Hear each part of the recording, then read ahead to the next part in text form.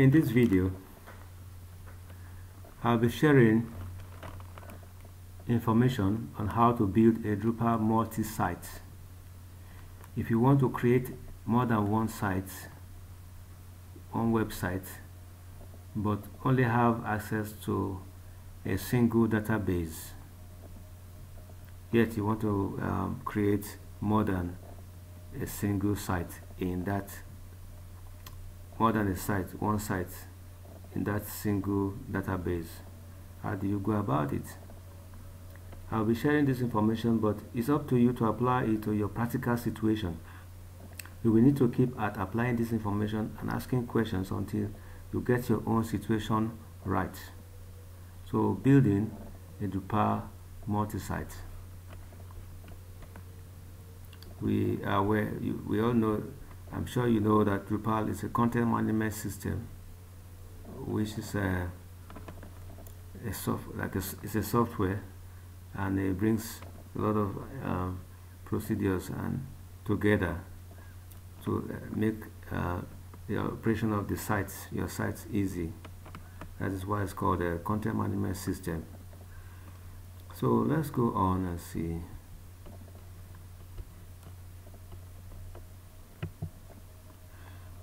Building a Drupal multi-site. So site builders do build multiple sites using the same code base. They do so by creating a folder in the site's directory that is pointed at the host name. This is easily done in a production server, but complicated in a local host machine. So you create a folder for each site with domain names, for example, example1.com and example2.com. These are supposed to be your domain names. So you create these folders.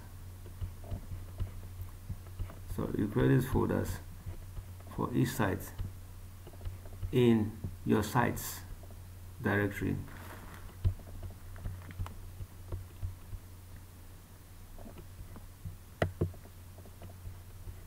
Right here we have the Drupal.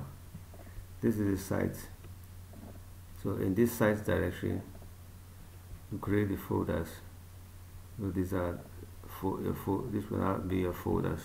You now create the folder in the site's directory. Then we go to the next step. The next step, we're going to create a file for settings.php in each folder.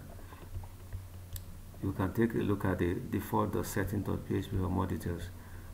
Settings.php, all you do is you copy this default settings.php, you copy it, and then you now rename it to settings.php, and in each of the folders in Drupal 7 you rename example.site.php to sites.php. that is in the sites folder you have example.site.php. you now rename it to sites.php in Drupal 7. So by the time you finish doing these things, your sites is supposed to look like this.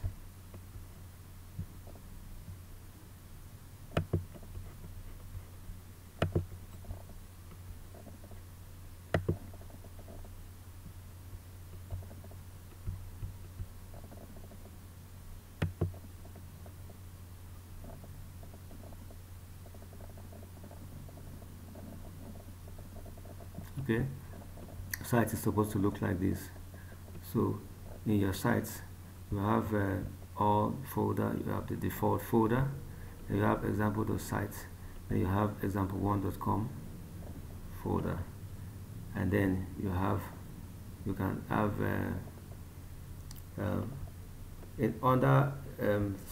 Under this example 1.com folder, you have you can create modules. Inside this place you have your site.php. Then you have another site here, example2.com, inside which you have your setting.php, and then you can have modules.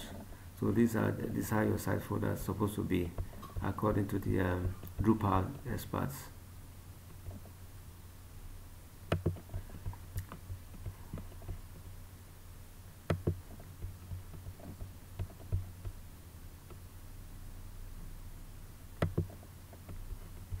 Okay, going to Drupal, your folder is supposed to look like this, which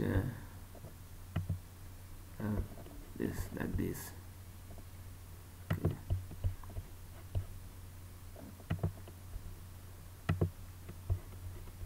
Then the next thing will be to uncomment and change the $size array as needed.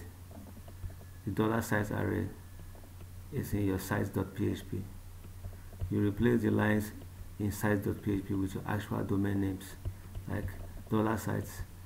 You now have example1.com, so domain name. This will be your folder equal to the site's domain name, just like that. Do the same for the second site. These sites are built in a single database using definite table prefixes. You have to use definite table prefixes for each of the sites, and you choose what database resources to share between the sites. So you can subscribe in case you are building such a kind of site, and you can get some more advice. Thank you for watching. I hope you have learned something from this video. God bless you.